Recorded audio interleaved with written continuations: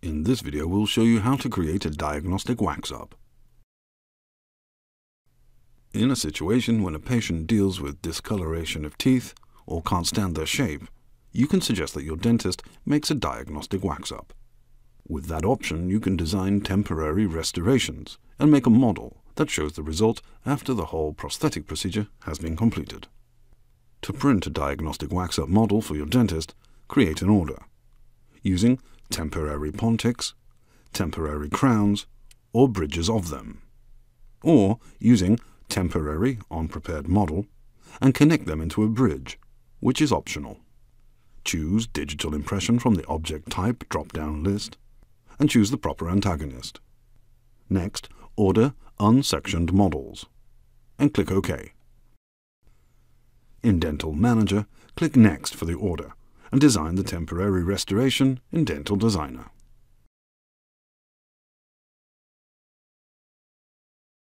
When you are satisfied with your design and you don't need to apply any changes, click Model to open the order in Model Builder.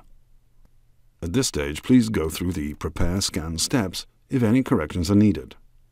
If you designed a temporary unprepared model and kept the original teeth in the scan, then you can remove the original teeth in the Add Remove Materials step. The original teeth for temporary pontics and temporary crowns will be removed automatically at later steps if any exist in the scan. At the Combine with Design step, you can set the options for the digital model with the restoration previously designed in Dental Designer. To make a model with Merged Temporary Design, choose Merge all the design with the model. Click OK to proceed to the next step.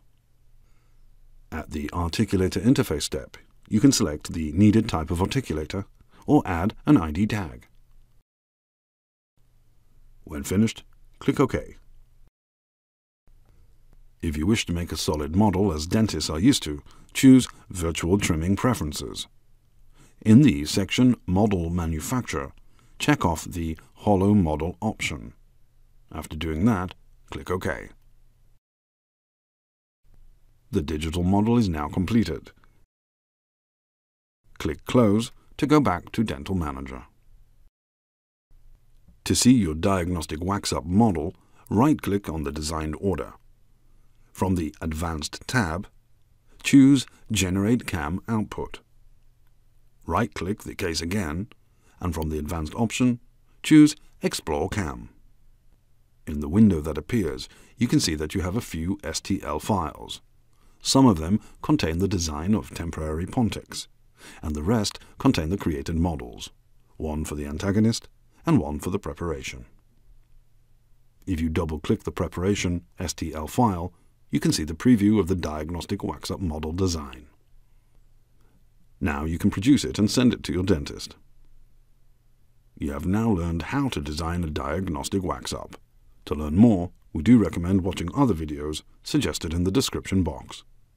We hope this was helpful, and thank you for watching.